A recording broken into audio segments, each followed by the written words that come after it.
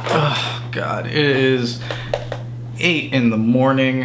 I am recording this early so that I have time to do shit I need to do for classes. I had to deal with a lot this morning that I wish I didn't have to deal with, but you know, what are you gonna do? It's Hey everyone, does anyone else want to go to Avengers campus? Like, go out to California, see all your favorite knockoff Avengers, try all the awesome food, go on the new Spider-Man ride, and buy those awesome web shooters?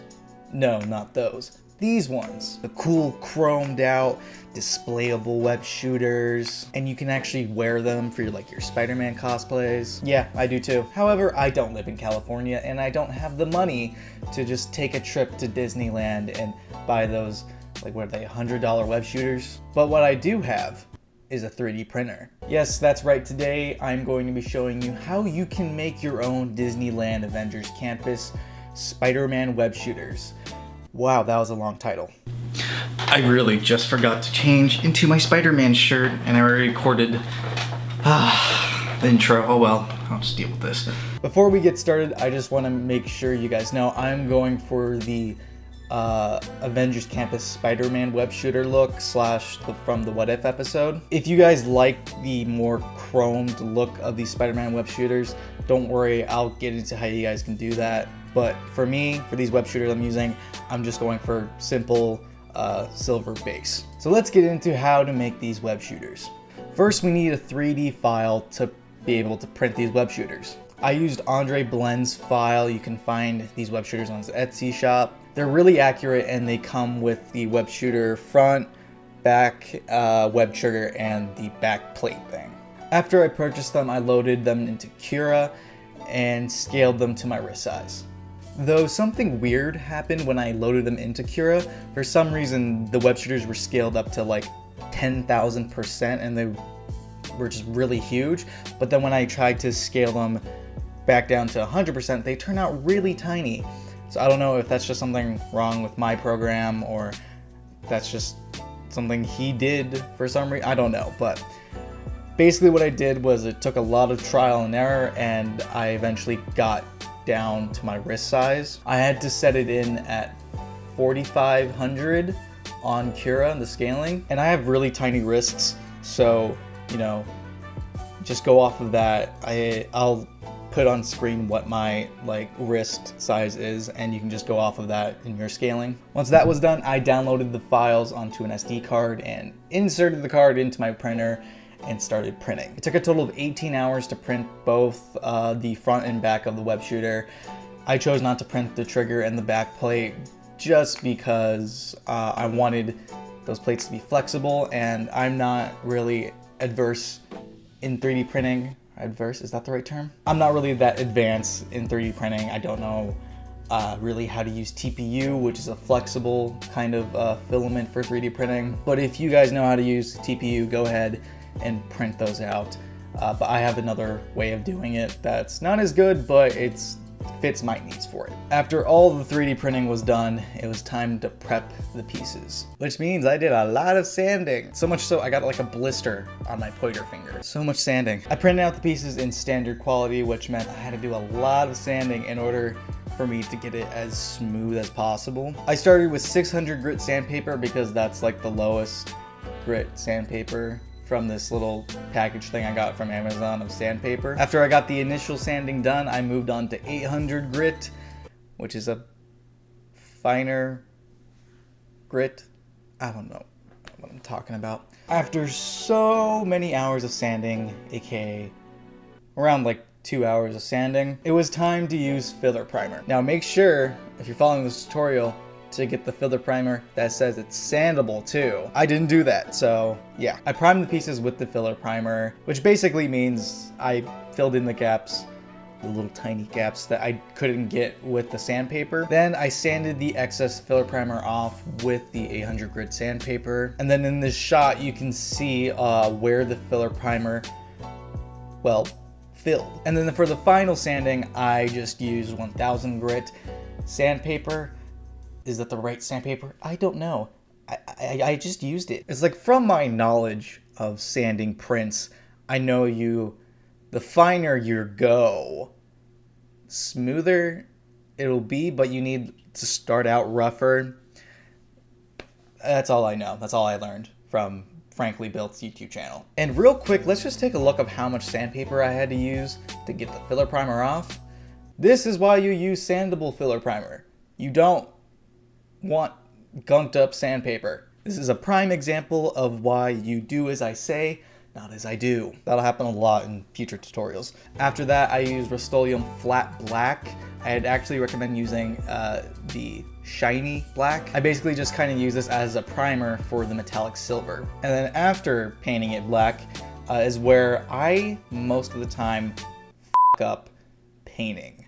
Specifically painting with metallic colors. Make sure you do multiple coats. At least 2. I did 1, and you can clearly see where I missed some spots on the web shooter. So if you're gonna do this way, do multiple coats. Don't do just 1. That was where I f***ed up. So yeah, I painted it silver, and then I let it dry overnight to just make sure that the paint cured all the way, because sometimes, you know, the paint doesn't cure all the way, and you get little fingerprints in the paint, which I hate. So I let it cure overnight, and after I did that, I used a fine-tipped black acrylic marker. You can buy these acrylic markers on Amazon. Make sure it's fine tipped if you're gonna be doing this. And I use that to add all the little detailed lines that you see on the print. And after doing those details, I realized I didn't really like the look of it. Like, it looks nice on the back, but on the front, it just doesn't really work. So just kind of take a mental note that it'll look like this when you're done with it. If you don't really like the look, just kind of skip it, just leave it silver. It looks way better just silver, but if you like it, then you can go ahead and do what I did. And then once all the detailing was done, I sprayed everything with a clear coat, just so it can get a nice finish and it also protects the paint. And just like that, the painting was done. Now you may actually want the web shooters to be reflective like the Disneyland versions, and you know, this tutorial doesn't really follow that, but I do know how you can make the web shooters be really reflective chrome. You can buy this paint online, and it's supposed to be the world's most reflective, mirroriest chrome paint. You can apply it with a brush or with an airbrush. However, you're gonna be spending a lot of money. I'm pretty sure it costs like $40-something, and it comes in a really tiny bottle. But the paint is apparently amazing. It's well worth the price. And it has amazing, what do you call it? Finish? No, not finish. It apparently has amazing coverage. I think it's like 11 milliliters or something, and it can cover 8 square feet. So if you do buy this, you will most likely be able to finish these web shooters with that paint. So, you know, you can go ahead and do that method. I just chose not to because, again, I don't have all that money to spend. We're almost finished with these web shooters, but first we have to do the web trigger and the back plate. I made a simple template using just some masking tape, and I cut them out of craft foam. Using contact cement, I glued the foam attachments to the actual web shooters, and they look pretty decent. It's definitely not the best work I've done, but it's also not the worst. It's just supposed to be there. You know, people aren't gonna be looking at the web trigger or the back plate so much as they are the actual, like, web shooter. So, you know, it completely works for me. If it doesn't work for you, you don't have to do this method, but I just chose to. Finally, we're gonna be looking at the strapping system.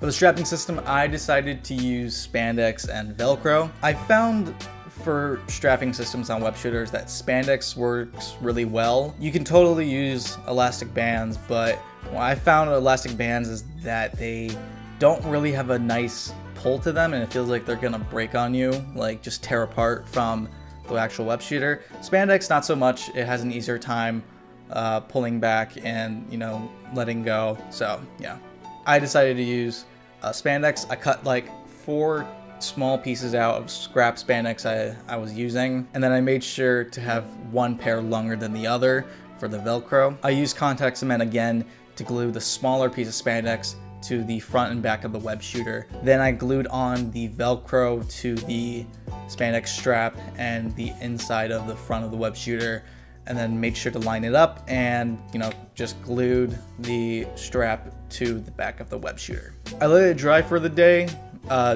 just because I didn't want the glue to all of a sudden come off when I was wearing it. So I let it dry, you know, let it settle. And now I have my own Avengers Campus Spider-Man web shooters. And, you know, they actually fit my wrist and don't look ridiculously huge. And, you know, they can be for any Spider-Man cosplay I want. So that's pretty amazing. Did I make these as perfect as I could have?